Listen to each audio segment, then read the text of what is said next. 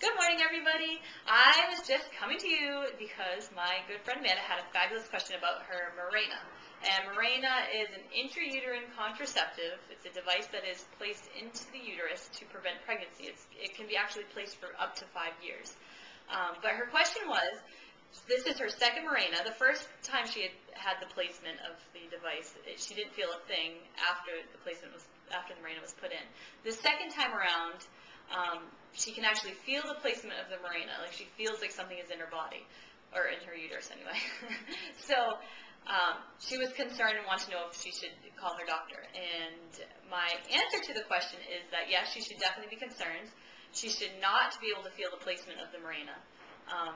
If she can feel it, it probably means that it wasn't put in or placed correctly to begin with, or it has become dislodged. So if either of these cases happen, the chance that pregnancy can occur is going to be more likely. So the Mirena won't be able to prevent pregnancy like it should be able to.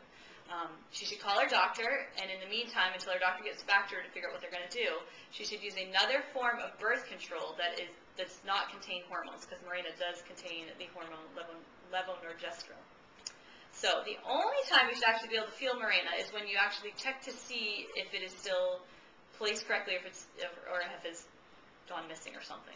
So the way you do this is you clean your hands very well with soap and water, or water and soap, and then you use your clean hands to check to see if the removal threads are still there. To do this, you reach into the vagina, and at the top of the vagina, you should be able to feel the removal threads. Now, you don't want to pull these threads, because if you do, it's going to become dislodged, and you back to the problem of it's not going to be able to prevent pregnancy as well.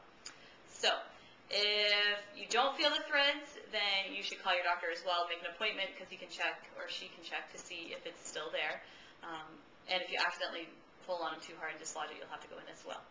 So that is my answer to the question. Now, I confirmed this information with the manufacturer. The manufacturer is Bayer Healthcare Pharmaceuticals. They're actually a great resource. So if you have any questions about the product or any of their products, you can call them at 1-888-84-BAYER. That's 1-888-84-BAYER, and Bayer is spelled B as in boy, A-Y-E-R.